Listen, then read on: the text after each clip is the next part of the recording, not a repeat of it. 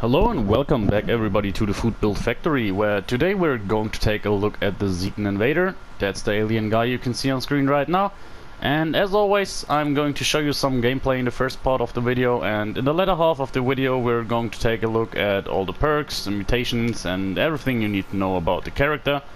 Now, this character was kind of my take on, well, basically making the unique legendary alien blaster that you get in the game, like, being a good weapon.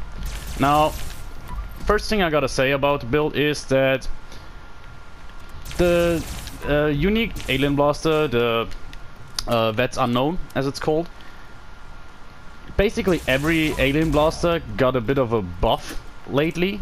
To be more precise, I think it was at around the time of patch 23, I think. Yeah, that should be the right time. And what the developers did, they added like 20% more base damage to the weapon, which, I mean, it doesn't sound like all that much, but actually it's quite noticeable. There's a big difference now, and overall I gotta say, the alien blaster was always kind of this cursed weapon, not like cursed weapon in the terms of you know, where we're actually having weapons in the game that are called cursed weapons, but cursed in a sense that it was always kind of a very iconic staple of the Fallout franchise. Now, in pretty much, at least in every Bethesda title of the franchise, the alien blaster was a thing, and it was always very powerful. Now, I can even remember seeing that it was a thing in Fallout 2 or Fallout 1, and, well, it doesn't matter anyhow. The weapon just underperforms a little bit in Fallout 76, and that's probably due to the fact that gunslinger weapons in general have quite a bunch of problems. Now, first and foremost, most of them aren't suitable for vets, so you can't really make up for their low base damage. Then, furthermore, the fact that gunslinger weapons do use all like 9 points of 9 points of perk investment in agility is a big letdown, simply because agility is such a good stat in this game, filled with very good perks like adrenaline and such, that, yeah, having like 9 points preoccupied just because they're necessary for your build is not a good thing, let's say it that way. And, well, what I found out is that actually I was kind of surprised. The weapon is actually pretty good. Now, the thing is that excuse me, other than a lot of the gunslinger weapons in this game, the alien blaster is completely silent, so you can easily pull off a sneak character with it, which is actually the way you should definitely go with this weapon. And furthermore, now the unique legendary version, the That's Unknown, is a medic's alien blaster with better VETS crits and VETS crits filling faster, meaning the weapon is perfectly suitable for VETS. Now, the medic's effect, especially since we're doing a stealth character, isn't all that much use for us because we're trying to avoid damage anyhow, so we don't really need to fill up our health bar. But the combination of better VETS criticals and faster filling VETS criticals is very potent. Now, as you saw already, we do get quite a lot of shots in VETS, so we can easily use the weapon completely in the VET system. And furthermore, what's kind of cool is that it actually has a very great fire rate. Now, the thing is, what you're doing with this build is you're basically throwing ammo at enemies.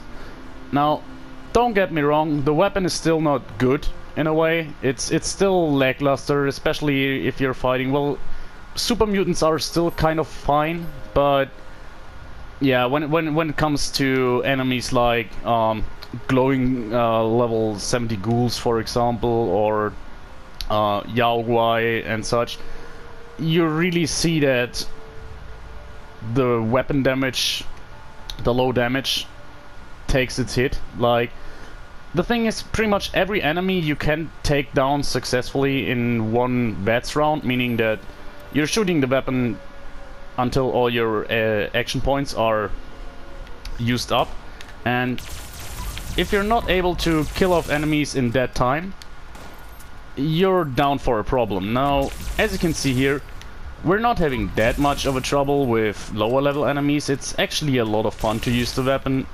It has its very unique sound. That's the most notable thing about it. And yeah, if you're using it in first person, it's great. It still feels and sounds and plays like the Alien Blaster you know from other games. It just lacks a bit of damage. However, it does kind of make up for it with its great DPS. As you can see here, you're just basically firing bursts of like fusion cells all the time. Now, one thing to notice, that I'm completely using a completely unmodified version of the gun, except for the fusion mag. Now, there's a way to get a plan to convert the ammo for the weapon from the Alien Blaster rounds to fusion cells, and that makes the weapon way weaker.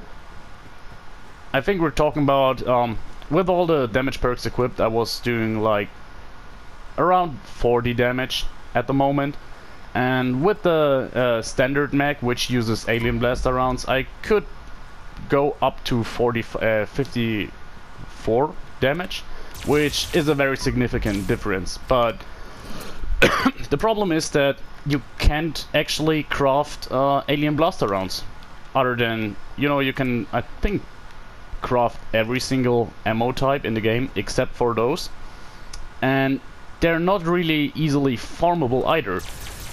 Now, there's one place, as far as I know, on the map where you can find them, but when you get there, there's like 8 rounds or something, so there's just no way that with server hopping or anything you could get a large amount of them. Now, the daily ops that were recently introduced kind of give you a way to farm them reliably, I want to say. So I guess I haven't tried it because I don't have the I have like 12 Alien Blaster rounds or something, so that wouldn't be enough. But I'd say once you're getting like 100 Alien Blaster rounds or something, you could probably try to farm the Alien Blaster rounds in the daily ops by just killing enemies and killing them over and over and taking their ammo all the time that they drop. That should probably work. The thing is, you don't want to focus on finishing the daily ops within the 8 minutes time frame or something. You want to take your time, like as long as you basically don't get bored or your weapon doesn't break, you can do this. And yeah, I guess you could probably therefore rely on using Alien Blaster rounds, having a bit more damage, but honestly I think it wouldn't be worth the trouble, so that's why I just went with the fusion mag, and it actually worked good enough so I can say we don't need the better VATS rounds, the better Alien Blaster rounds. Now, the only thing this build heavily relies on is, first and foremost, we're heavily relying on VATS and VATS criticals, to be more precise. And the other thing is that we do actually run with quite some legendary perks, and we do use 2 different consumables on a regular basis. We're talking about corn soup and blight soup. Now, both of them are very easy to come by, and they hold for their buff is active for 30 minutes, so over the whole video I'm not going to have to reuse them. As for the legendary perks, now I guess you can pull that build off without them, but this definitely isn't the character you want to try to do on your first try or something. This is more of a challenge build, so to speak. Yeah, we're not quite hitting quite hard enough to out-damage its healing, but yeah. Yeah, back to the topic. I just wanted to say that I did use quite some legendary perks, making it all easier, the whole process of recording a video, and yeah, I wanted to show off how good you can do with this weapon. And yeah, there's definitely still room for improvement. Like, for example, I'm only having rank 2, I think, of follow-through. You know, that's the legendary perk that gives you extra damage, extra sneak attack damage. And after your follow-up shots, which you do a lot of follow-up shots with this weapon, so the perk is very powerful. So you could rank it up to rank 5, I think, and that would significantly boost your damage output. So there's that. You can still get way more damage than I do here. Now, back to the build. What you really need to do too is you need to have a good source of fusion cells. You're burning through them like crazy. I'm talking about a realm of, like, when we're done with the video, we're probably gonna have burned through, like, yeah, something like 3,000 fusion cells probably, meaning that, yeah, if you wanna use this character for a while, I guess you need like 10 to 20,000 fusion cells at least to start off, and not having to worry about it all the time. But if you can have all these criteria, or meet all these criteria, the weapon is actually a lot of fun. Now, as you saw here, we are definitely in caution all the time. Like, the weapon is completely silent. There's just no way around it.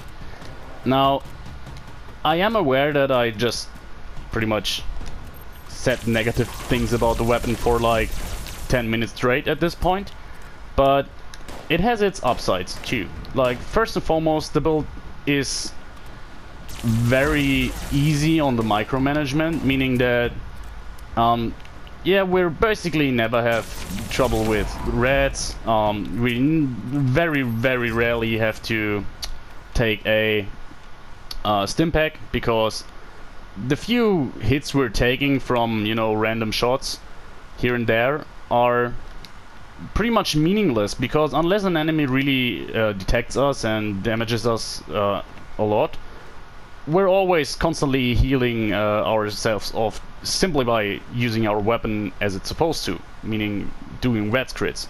Now, one individual wet crit doesn't really heal all that much damage, but that doesn't really matter, because we're getting crits on every third shot, I think.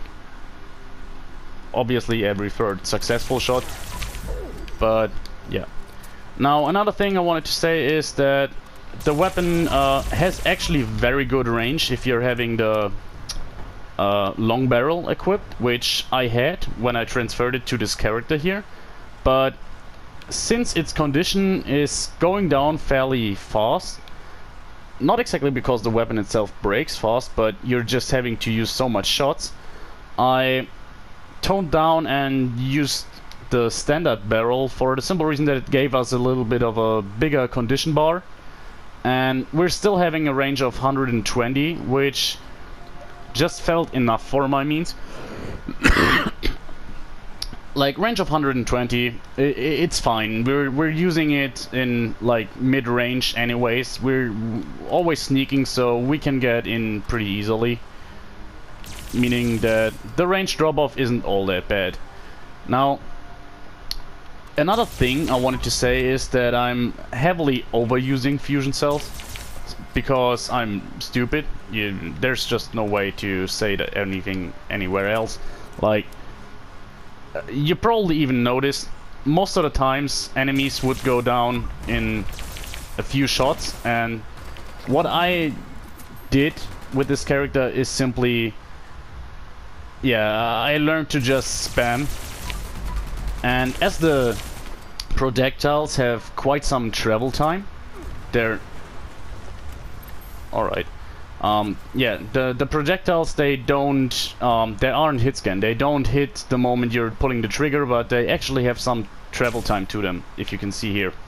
Now that means that with this fast fire rate, if your enemy is at a bit of a range, by the time your projectiles hit an enemy, you can easily have fired like 10 shots or something, meaning that if the enemy just takes 4 to 5 shots to take down,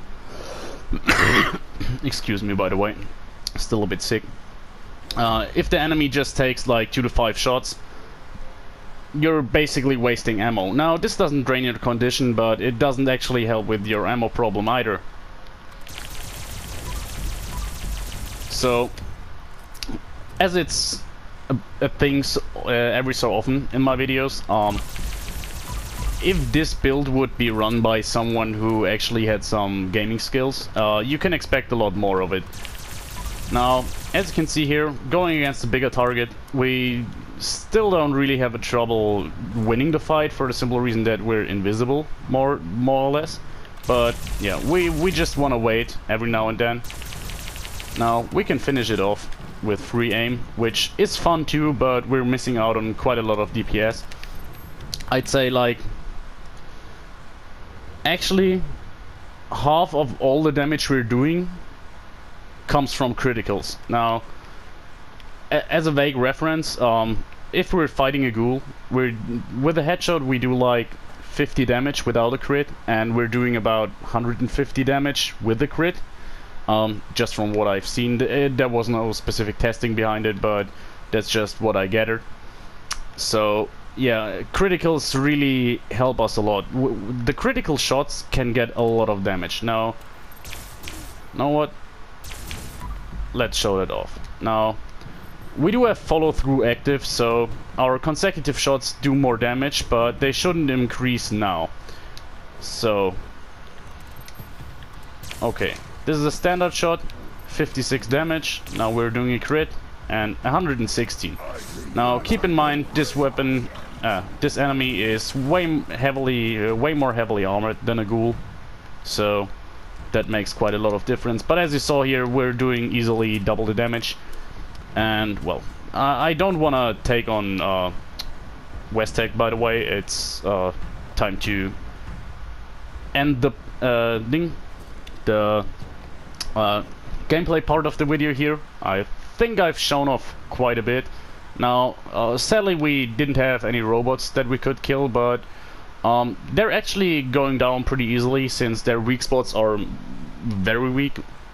And now that I remember, yeah, we took down some robots. So yeah, that's that. That was the gameplay. I hope I didn't talk too much nonsense, and yeah, let's get into the build itself. Now, here's the weapon I already told you. Now, as a reference, I actually repaired the weapon to 200% condition right before we started the video. So, as you can see here, over the time of the video, I burned through like, yeah, pretty much exactly half the condition here.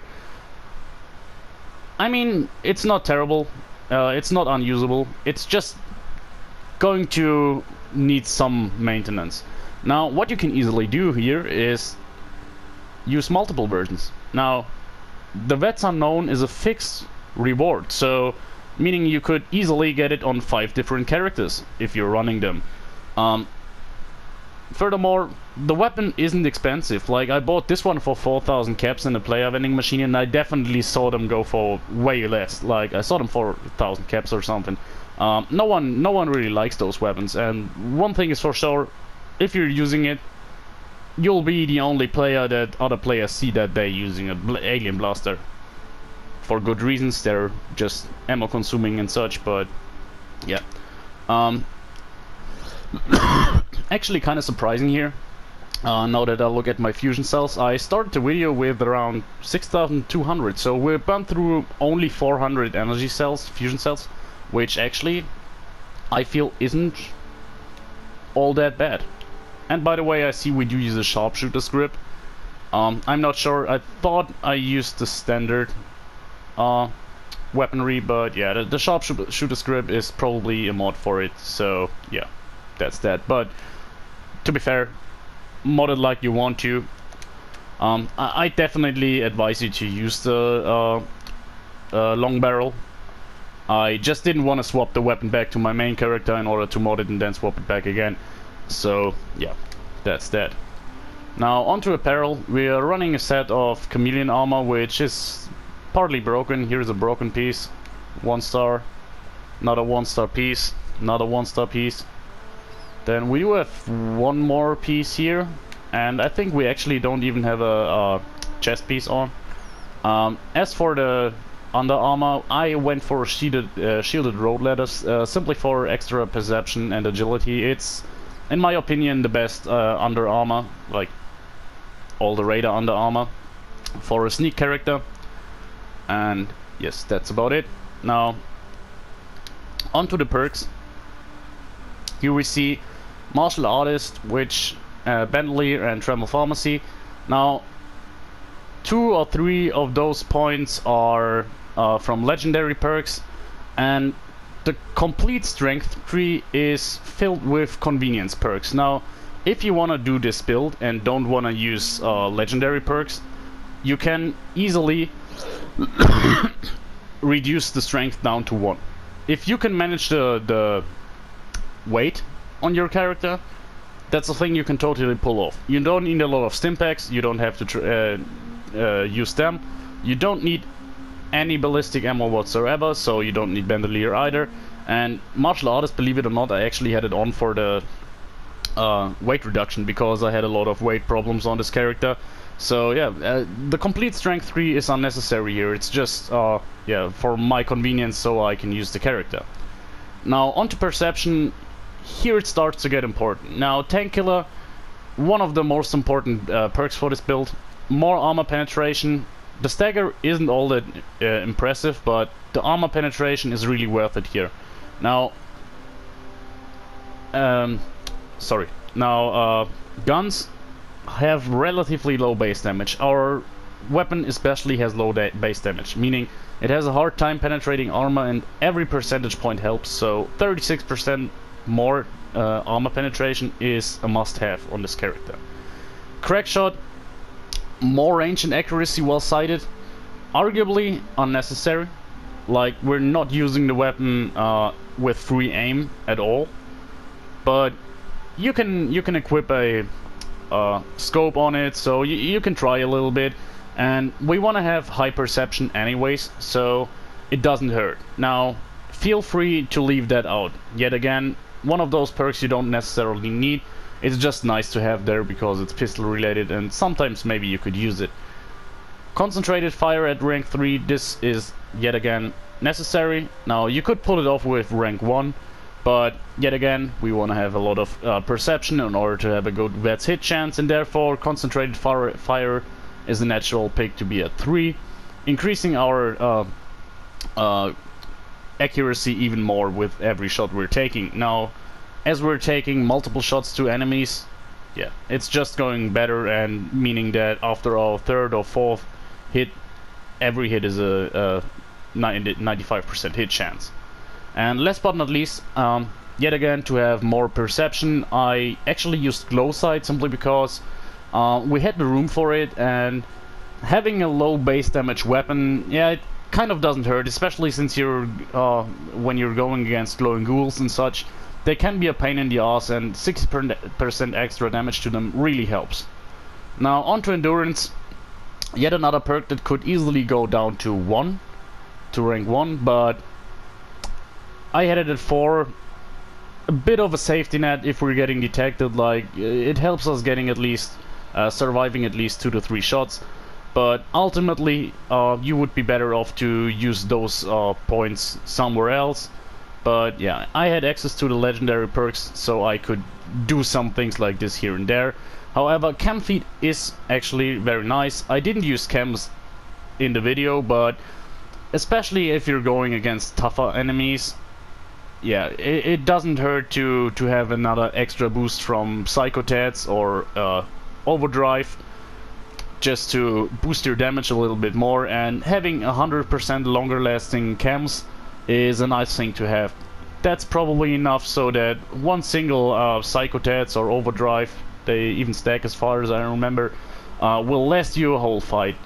They will last up to like 8 minutes or 5 minutes or something, so yeah, it just helps to keep your consumption of chems down. And Cola Nut, well, it's just nice to have for the simple reason that, same as Campfiend, if you're fighting against tougher foes, actually the AP refresh from Nuka-Cola can be great. Now, meaning if you're going against a Scorch Beast or something, you just constantly want to hit it in VATS, chug a Nuka-Cola Quantum, and you're back to complete full AP in no time at all. Charisma 4, Lone Wanderer 4, it's a theme with my builds, it happens very often. Now, I do use a lot of solo play. I tried some support builds and such here and there, but I'm having a hard time finding someone to record with, and you know, I don't know how to show off how effective the support would be. So yeah, oftentimes I go for a Lone Wanderer build, and the perk is just nice. Now, I am aware that there's combinations of the mutations and group perks that you can use in a public team on your private server, but yeah, I just like the Lone Wanderer theme, and it's just a nice overall perk. Now, especially the AP regen is very helpful on our build here. We constantly want to be in wets, and therefore everything that helps us getting more AP and faster AP regen is always a win. Now, as I said, condition kinda harsh on this weapon. It can go down pretty fast, and unless you're having 2 versions of the gun, or actually 3 or something, that you can carry around, I definitely recommend using Gunsmith here, and batteries included. Now, arguably, it's not specifically necessary. Fusion cells aren't the heaviest ammo type in the world, but yeah, I found having it on was a real good help, simply because I had more than that on, especially plasma cartridges. So yeah, rank 3 of batteries included. Also giving us a nice 8 intelligence, which is debuffed by our marsupial perk mutation, but well. Agility at 15, there's no way around it. You want as much agility as possible, and yeah, this is where you have to make a lot of compromise. Now, ideally, what I'm talking about, you would like to have all 3 ranks of Gunslinger maxed out to 3, Covert Operative, Sneak, Escape Artist. Then you would like to have Adrenaline, Gun Fu would be a nice pick. There's just so much perks that could be very cool. Another one is, where is it? Do I even have it on this character? I'm not sure. Nah, it's this.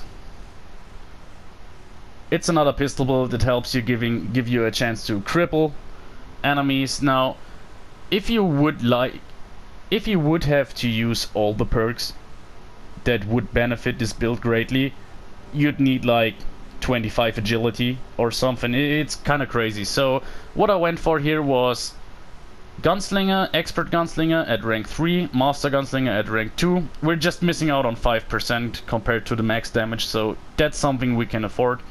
Covert Operative, this is a must-have. Extra sneak attack multipliers are always great. Escape Artist, one of the best perks for sneak, and then Sneak 3.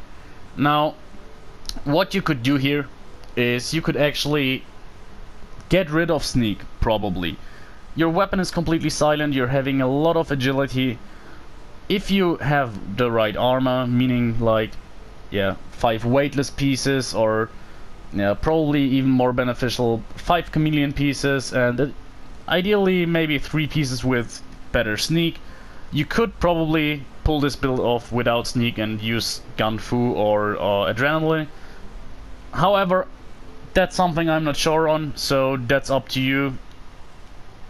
Let me know if you try it and how it works out, but yeah, I went for sneak just to have this safety net.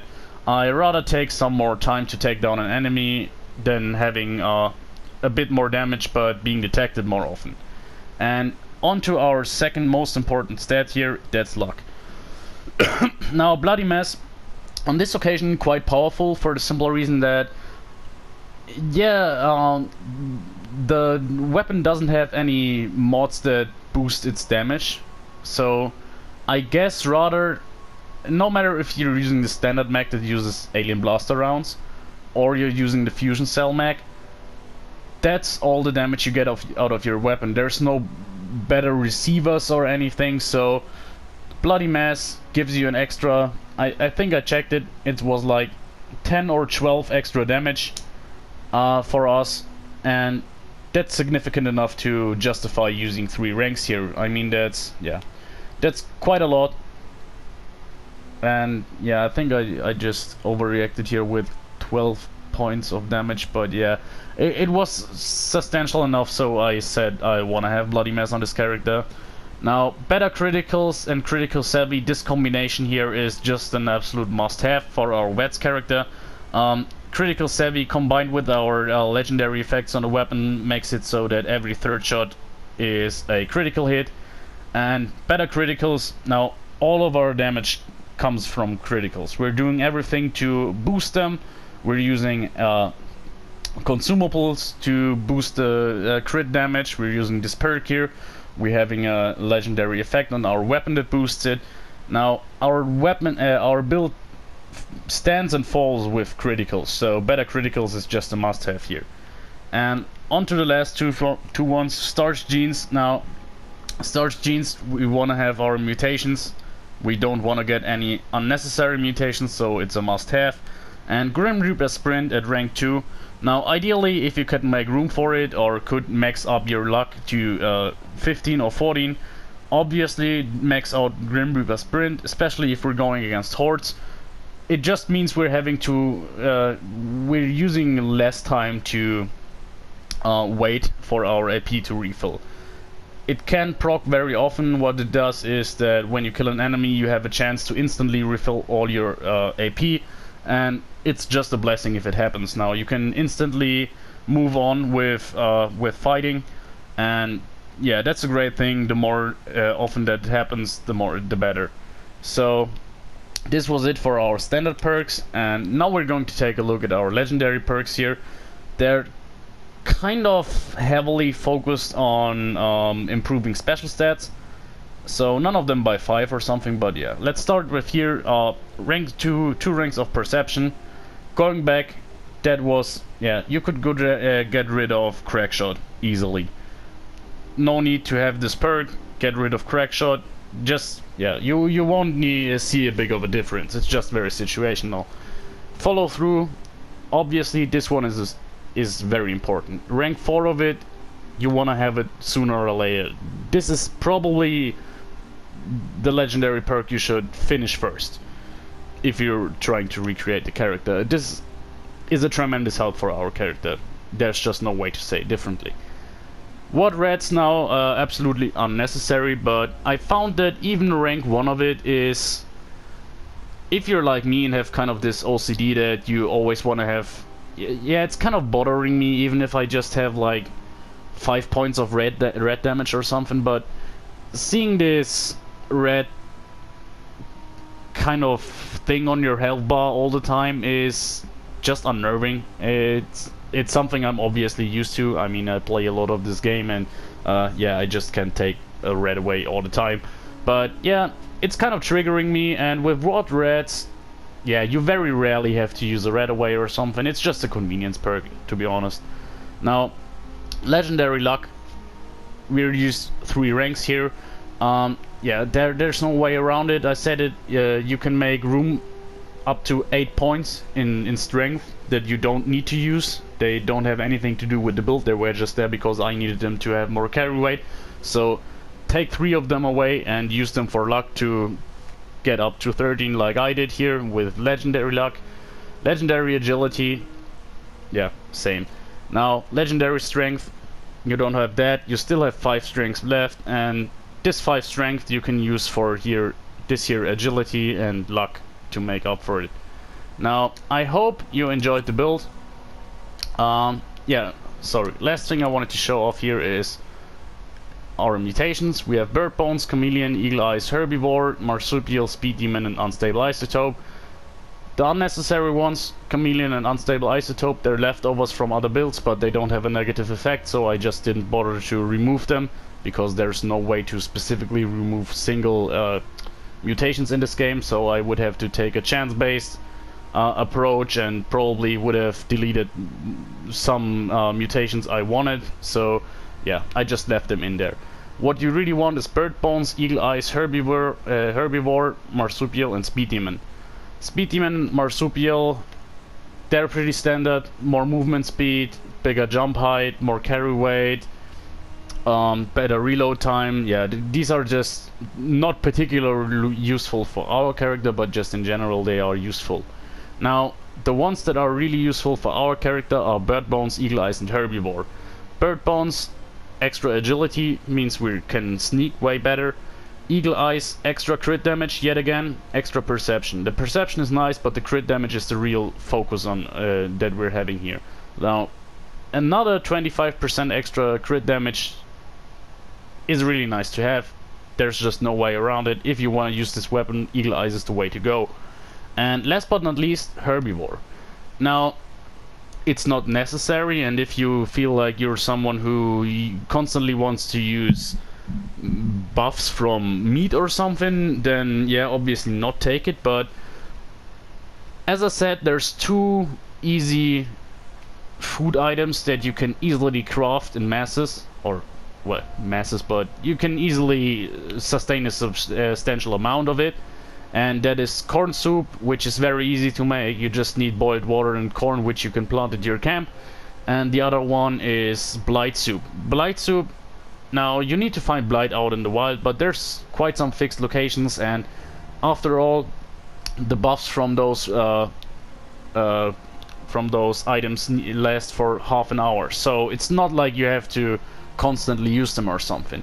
And what they do is, I'm gonna show you here. I take one corn soup, take one blight soup, go back to effects. Now, as you can see, blight soup for 29 minutes restores 2 action points, which is just the initial thing, but now you can see it gives us another 40% crit damage. This is immense. Now, standard is that it gives you 20% extra crit damage, which is already very nice, but keep in mind, our Herbivore mutation gives us double results from every plant-based buff. So yeah, extra 40% crit damage yet again, very useful. You probably haven't even seen it. I just realized when I fought the super mutants, so there was way more potential for our crits, especially.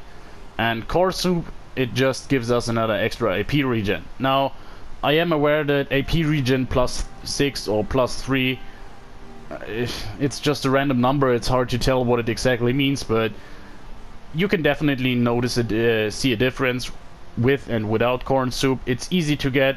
On the plus side, it also keeps your hunger always very high. Now, the only thing you have to keep in mind a little bit, what you want is you always want to be not thirsty. So, how's it called exactly? Let's drink something.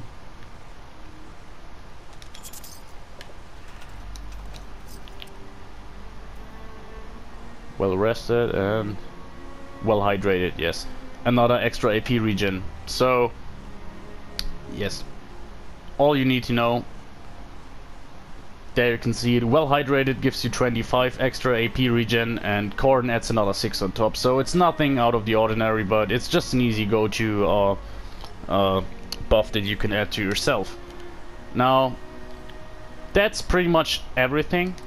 Now, when I was playing with this build, there was a ton of things I wanted to say, or I did make note of in my head that I wanted to say in the video, and yeah, just the last overview of the whole build is that this weapon is outperformed by a lot of other weapons, and there's no good reason to go for it, but I feel like if you're giving it a chance, and if you're a fan of the Alien Blaster or energy weapons in general, this completely silent gunslinger with fast-firing energy weapons is definitely a very unique playstyle in this game. And it can actually be a lot of fun. I enjoyed it a whole lot. I really liked it. Obviously the aesthetic is just a silly little joke, and it's kind of hard to really, for me at least, to really recreate a good looking Zetan character, if you know what I mean. But the Alien Blaster, it really feels nice to use. I loved it every single minute.